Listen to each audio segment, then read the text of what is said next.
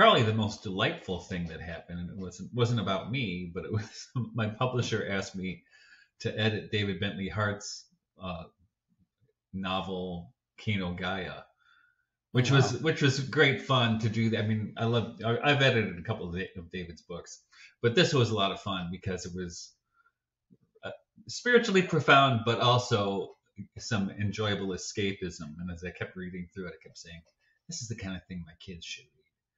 And Well, I'm excited to check that out. I didn't know he was working on that. Yeah. Oh, it's cool. It's a cool book.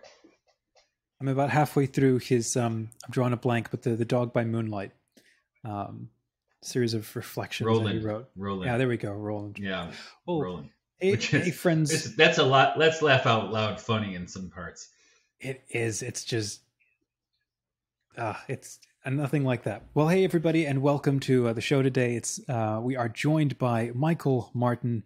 Welcome, Michael. It's good to have you with us. It's nice to be here. Thanks for asking me.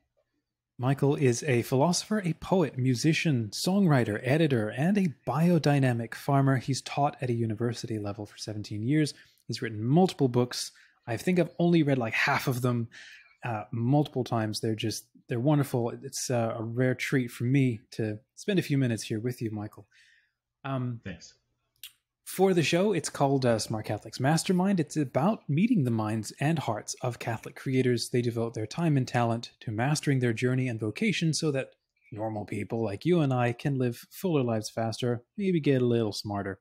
I'd love to ask you, Michael, a bit about your background and kind of the origin story. How did you get to where you are now? Well, I don't know where I am, but I don't know how I got here. It's kind of a series of strange circumstances. My wife and I have been married for 30 years. And when I met her, I had just started, when I married her, I just started as a Waldorf teacher. Mm-hmm. And I had a landscaping business. I did garden design, and we lived in the city at the time. But over time, and I got more and more interested in philosophy and the intellectual life. But all at the same time, being really committed to practical work and farming and gardening. And we have 9 children, so that kind of grounded in that way. But then I was a Waldorf teacher for 16 years. Then I, maybe the last 5 or 6 years I was doing that, I was also teaching at night at a college. And then I became a full-time professor after I left being a Waldorf teacher. My doctorate is in early modern English literature and specializing in religious literature. So kind of know a lot about Protestant mysticism. And what happened when I was doing my dissertation, I was reading everything I could about Thomas and Henry Vaughan, the metaphysical poet, and Jane Ledd, who was part of this group called the Philadelphian Society. Mm-hmm. And they were all inspired by the Lutheran mystic Jakob Burma. Mm-hmm. And they had this interesting take, and especially Jane Ledd and John Portage of the Philadelphian Society, they had these kind of mystical experiences of the divine Sophia, mm-hmm. who spoke to them like in Catholic idioms, like Bernadette or the children at Fatima speak to the Virgin Mary. And I was kind of fascinated by this, and I had read about this before, in my 20s, early 30s, through Vladimir Soloviev, the Russian mystic and philosopher. So I remember reading that, and I think he even had a note in my dissertation and saying, someone should write a book about this. And it ended up being me, which is what I did with the submerged reality. I wrote a book about that. And so that's intellectually, what was wonderful about that is what I found through especially Henry Vaughan. I remember reading him, and his poetry is really imbued with nature and scripture, and it's very, very mystical, but very grounded. And I remember thinking, wow, this is my spirituality right here. This is what I do. Finally have a context for the way I approach the world. Mm-hmm. And kind of been doing that ever since. It's been here at our farm. We're a biodynamic or organic farm. So we're kind of very mindful of the presence of God in creation, and the way we treat our animals and our plants. It's beautiful. And again, listening to your podcast, what's the name of the podcast? It's now, I think you're 10 episodes in. Is that right? I don't know how many in, but the Regeneration podcast is what it is. I do with my friend Mike Sauter. Yeah. Yeah. And so you now run the Center for Sophiological Studies.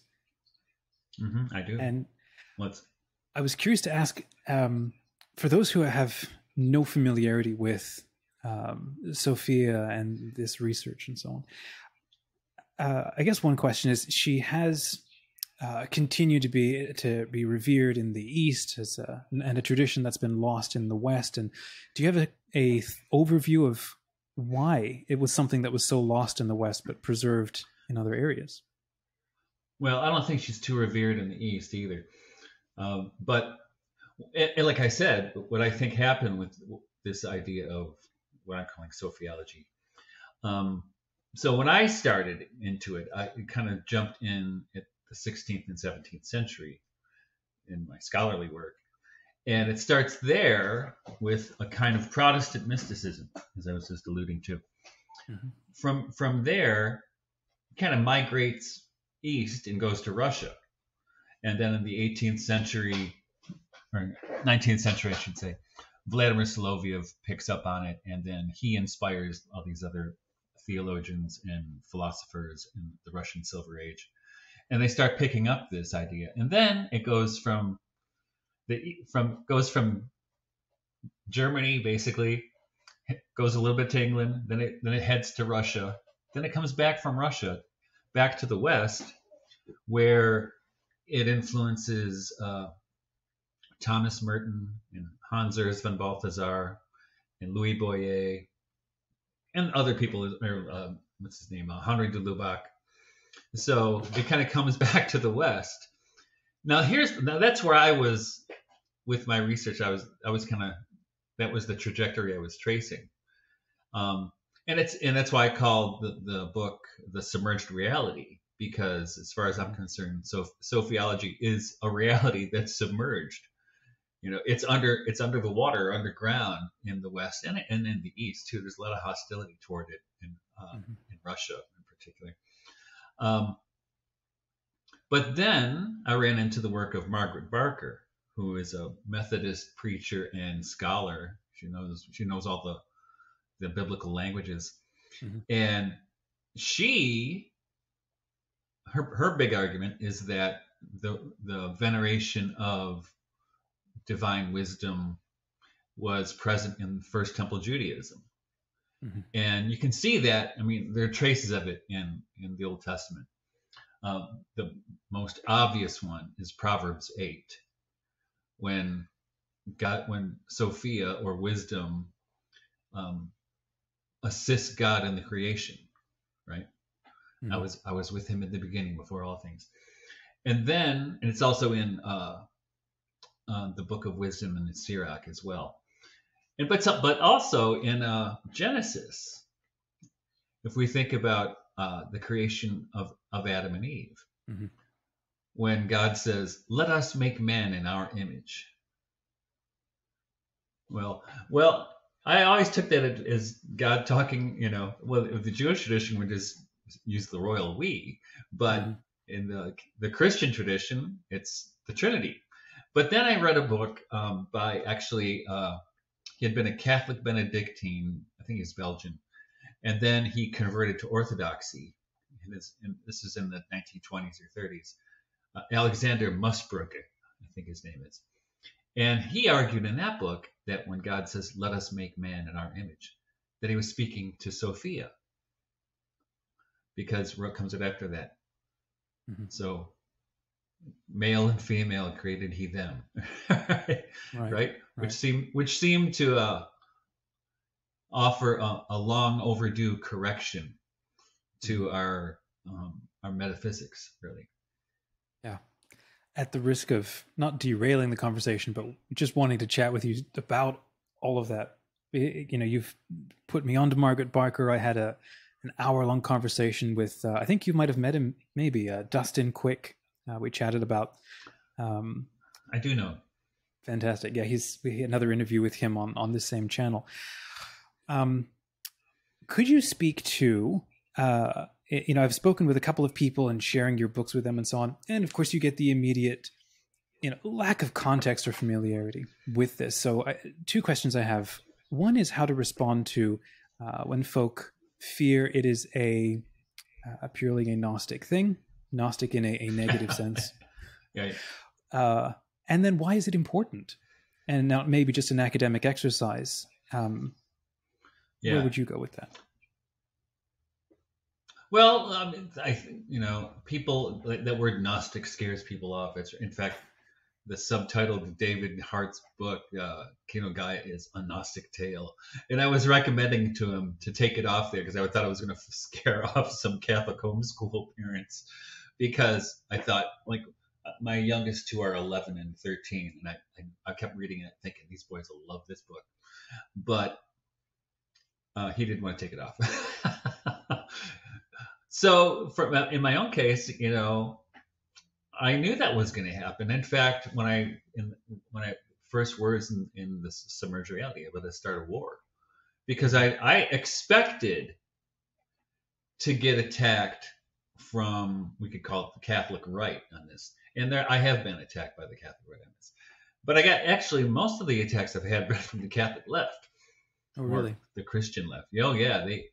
Because I take a kind of a, you know, rational approach to, you know, all the hot button issues of our day, like abortion or same-sex marriage and stuff like that.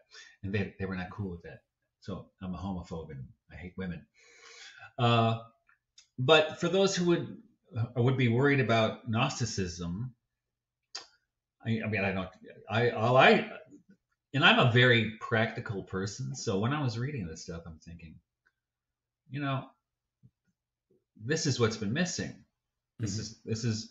This is a reality. This is not only is this a theological truth, it's also a metaphysical reality.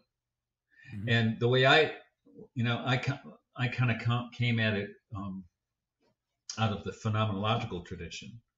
And in phenomenology, the idea is you behold phenomena, you stand before a phenomena and let it speak.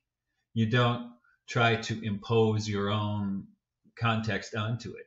You just shut up and it's called the epoche, where you push everything out of the way and just observe what's there and just let it speak. And I think when this happens, people have, it doesn't always happen, but people can have experiences that are, they probably border on mystical, because you have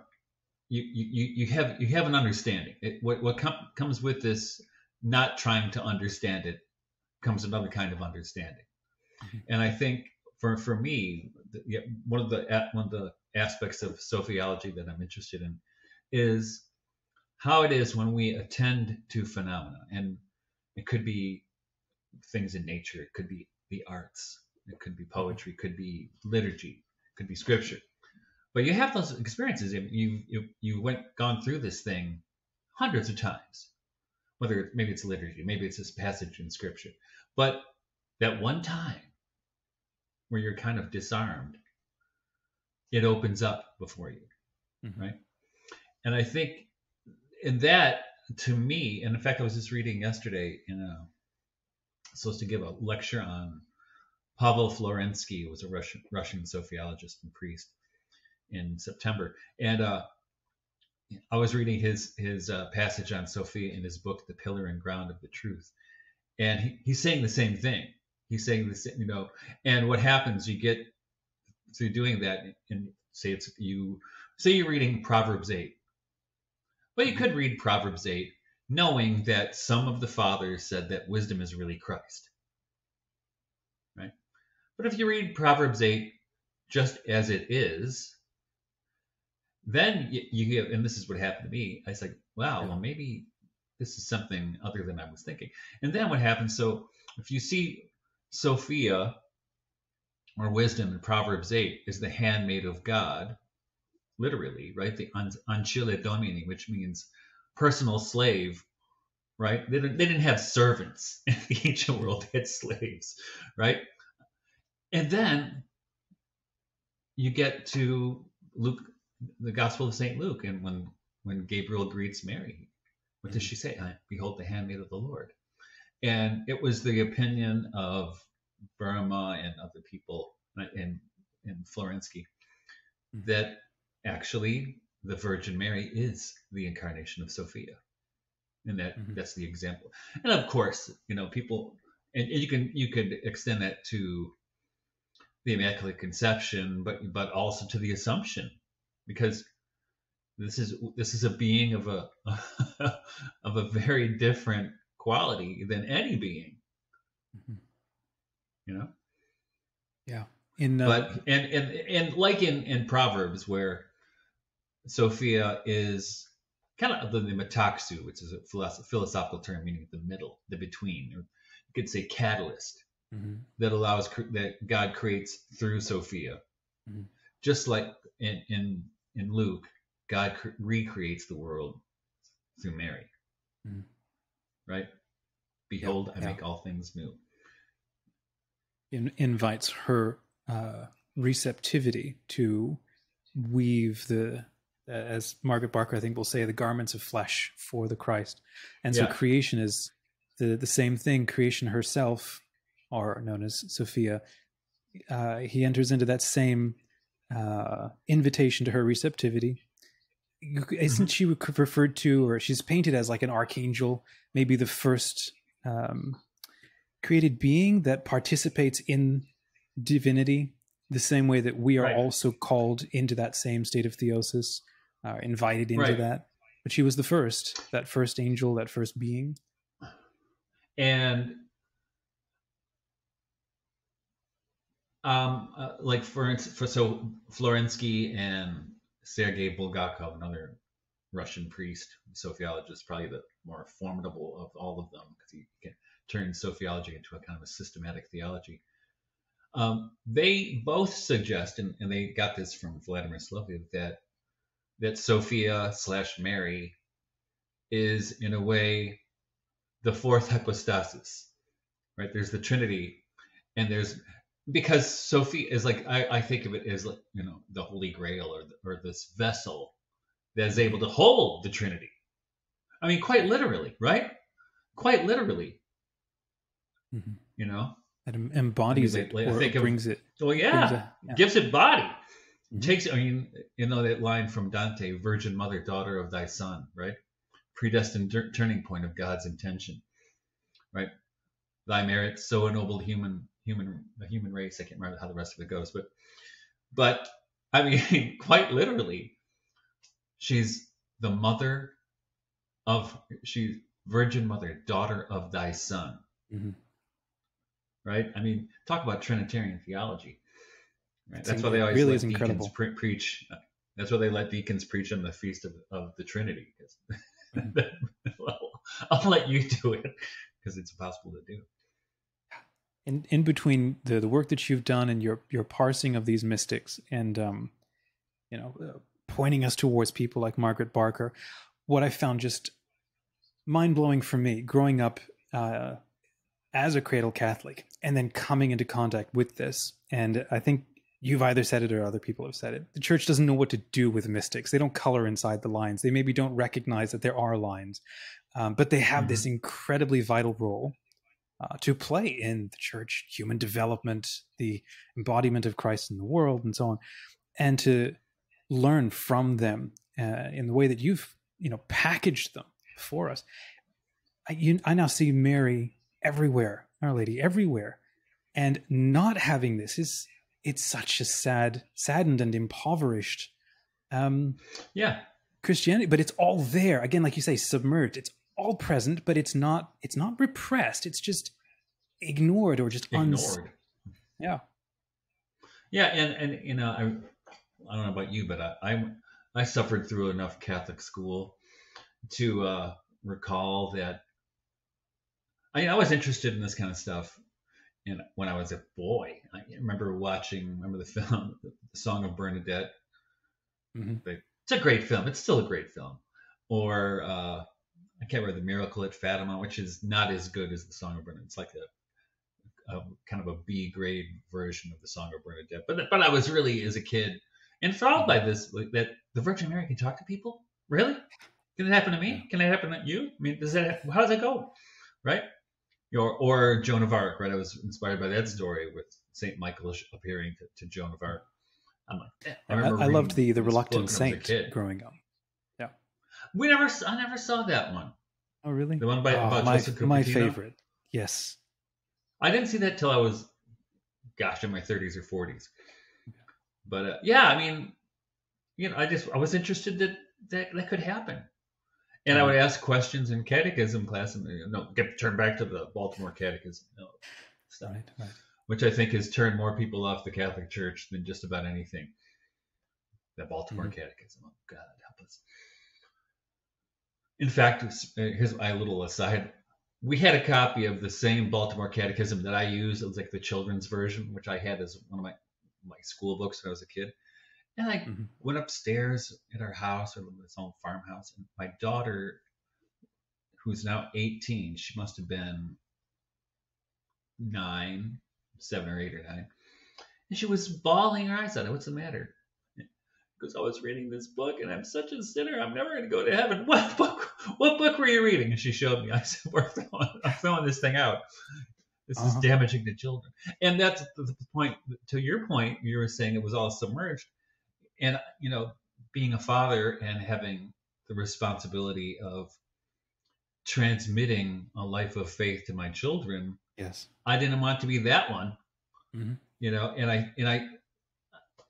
I mean, unless you come unless you become as one of these, you'll never enter the kingdom of heaven.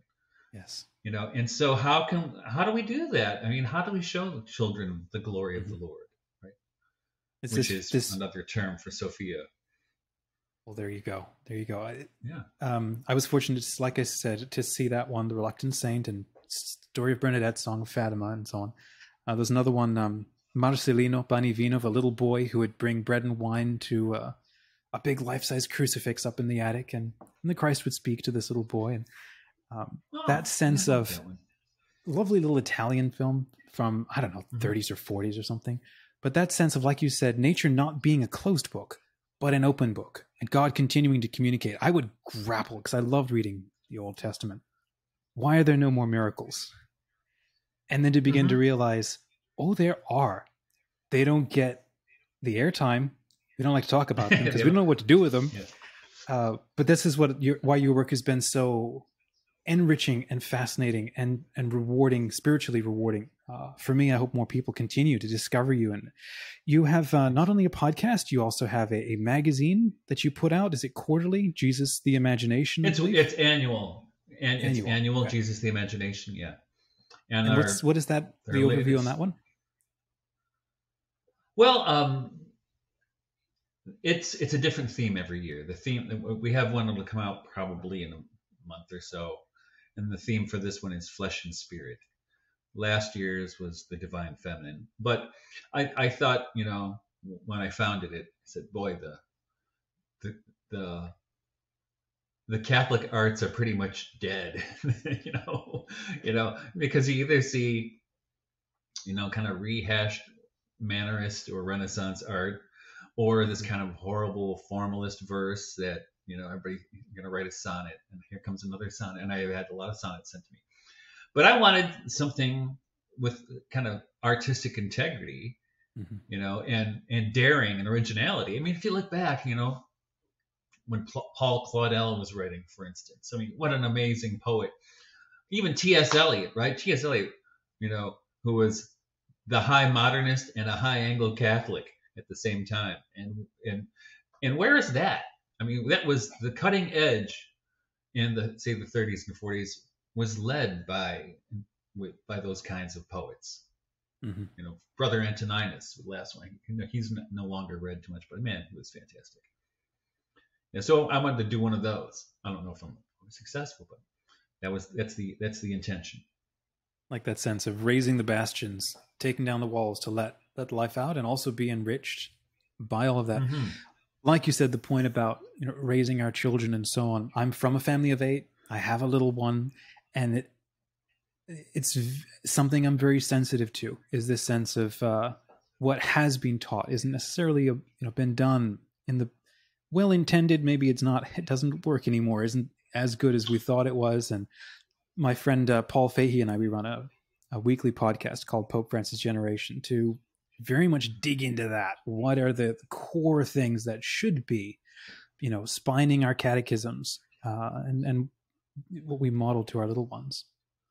Well, what to me anyway, it's that we don't have a culture that can hold them. Mm-hmm. If you look, I'm a 17th century scholar, so one of my favorite writers is Robert Herrick, the Anglican priest and poet. But we don't have festivals. We have church. Yes. We have liturgies, and if you're a kid, you remember going to liturgy when you were a kid, you're like, okay, how long is this going to last again? Do we have a Christian Catholic culture outside of Sunday morning that can hold them? Right. And so what we do at our farm, we celebrate festivals. We have May Day, we have St. John's Day with jumping over the fire and stuff. Wow. So we throw in all this conviviality. We celebrate Michaelmas in September as a harvest festival. And some of these things, especially during COVID, when the world was shut down, I don't know how word got out about our May Day festival, but suddenly about 50 people showed up. I didn't even know them. And they have their kids. Is this where the festival is? We were starving, come on in, right? So, that's what we don't have. And that's what we try to cultivate in our own experience of the world. If you were to select a book to leave us with, what would you highlight? And would it be the notes towards that reimagining of everything? Transfiguration, I think it was. Transfiguration. Well, that's so. If I look at those, I have these 3 books that are kind of a trilogy, a Sophiological trilogy, not on purpose, but it worked out that way. So the submerged reality kind of lays out a cultural history of Sophiology, kind of gives you the big picture and sees how it moved from Germany to Russia to the West again. So that does that. The Transfiguration I think of as kind of a practical Sophiology. So there are chapters on how we could reimagine education or economics or arts or whatever it is, right? So there's that. And then my last book on the topic, which is Sophia in Exile, is more it's not poetry, but it's more poetic. And it's more of and even, in fact, there is some poetry in it as well. So, but it's a very different kind of book, but it's a kind of meditation. It's in a way, more mature than the other 2 because I had more time to think about it. Kind of a mature expression of where that can go. And I also put out, it's called The Heavenly Country, which is an anthology that has primary sources, poetry, and some critical essays. If people want to read that. Where can people find you online, Martin? Yeah, where can people find you online? At my website, the Center for Sophiological Studies.com. And my blog, I haven't been posting as much on my blog as I was. Plus, we're doing the podcast, and the podcast too, with the Regeneration Podcast, which is on YouTube, Podbean, Spotify, and the Podchaser. I don't know if it's on Amazon yet or Apple yet. So those are 2 places you can check in my work and see what I'm doing, and then that's about it. That's about Good. it. Well, I'll include that link in the show notes so people can find you. I like to always wrap asking people to share a 1-minute message with the world. Before doing that, I just want to thank people who did watch this episode. If you did enjoy it, please do hit the like button and subscribe. It does help more people to hear about Michael Martin's work. This show is brought to you by the free Catholic community on smartcatholics.com. We're free of trolls and ads and toxicity, faithful to the Holy Father, Pope Francis, and the Church, and committed to a culture of kindness and learning. Does that sound like you? Then come and check us out on smartcatholics.com. Michael, if you had 1 minute to share a message to Catholics everywhere, what would you want to say to them? Well, I would say we live in pretty dark times. You know, it's not easy to live through these times, and you know, for everybody. You know, I think everybody is pretty much traumatized by what's gone on for the last 2.5 years. Mm-hmm. But you know, be not afraid. you know, I met a priest years ago who said, and I think it's good advice: radical trust produces radical consequences. So try to remember that.